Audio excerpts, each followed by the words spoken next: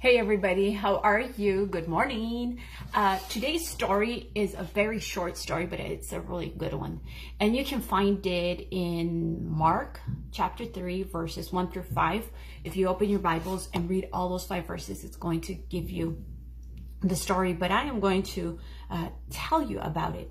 See, the story is about a man with a withered hand, like a bad hand. So, just to show you how hard this man's life was. Can you imagine doing life with just one hand? Tying your shoes, opening doors, homework, showering, packing lunch, eating. I mean, with just one hand. So to demonstrate how difficult it could really be, I am wearing a glove in my right hand, and I am just going to not use it while I try and tell you the story. So I'm going to put it against my shoulder, and I'm just going to try and do everything with my left hand. I have here, I'm going to move the camera. Again, I'm not using the other hand, okay? I'm not using the right hand. And I'm going to try and pour me some coffee in this mug. Okay, I'm not left-handed, so.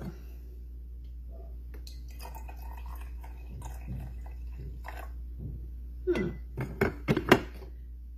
was challenging, but it wasn't that difficult. I was still able to do it. But I'm wearing my hair up right now. Do you see? It's got a little bun.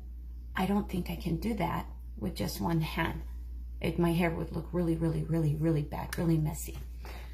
I can carry my Bible and I can open it to the scripture, but it's kind of taking me a while, right? So I can imagine that this man, just so you can have an idea how difficult his life was. But he was in the temple along with Jesus and all those ugly, the Pharisees, those people that just spoke ugly things about Jesus, and they were so mean to him, and they always wanted to find something to point out because they really wanted him dead. Now, the Bible says that Jesus saw this man at the temple and he wanted to heal him.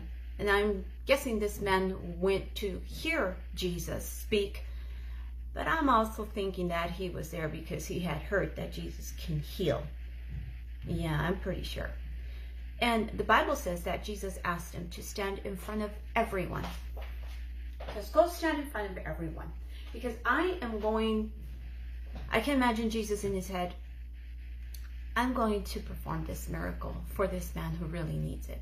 Once he stood in front of everyone, the Pharisees were like, oh, you're really going to do this? Like, you're really going to go for it on the Sabbath? And Jesus said, of course I would.